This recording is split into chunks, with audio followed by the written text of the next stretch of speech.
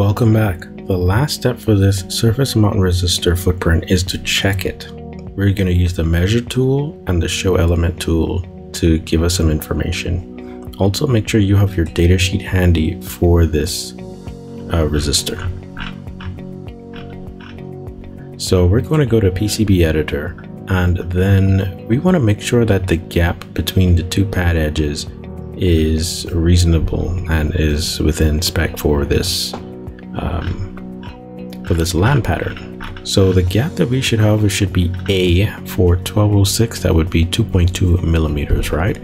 To calculate the gap or to measure it, go choose your show measure tool, zoom in a bit, right click onto a pin, snap pick to pin, right click onto the second pin, snap pick to pin.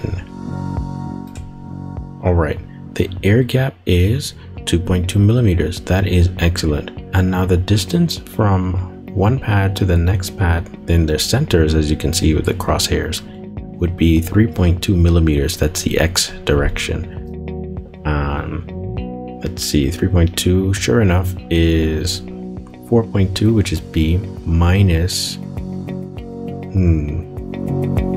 if we subtract A, that would be 1 millimeter, blah, blah, blah. Okay, so each pad is 1 millimeter in width, which means B minus 1/2 of 1 millimeter and another half of 1 millimeter is B minus 1 millimeter to get the pin-to-pin spacing distance in the center.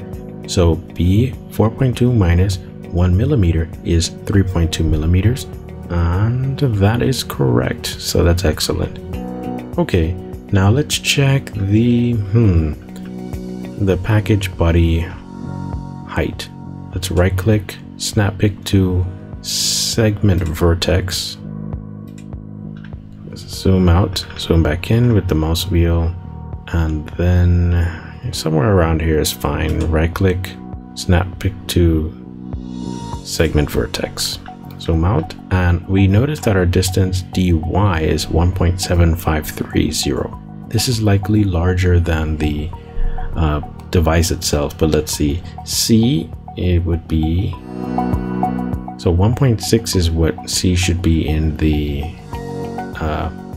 recommended LAN pattern or pad layout, but ours being a bit larger is fine because actually this is the place bound top, and this gives us a little more clearance than just the pad. So this pad would give us the datasheet value, whereas we give a little extra for the solder mask and also for placing the resistor. That's why this is larger.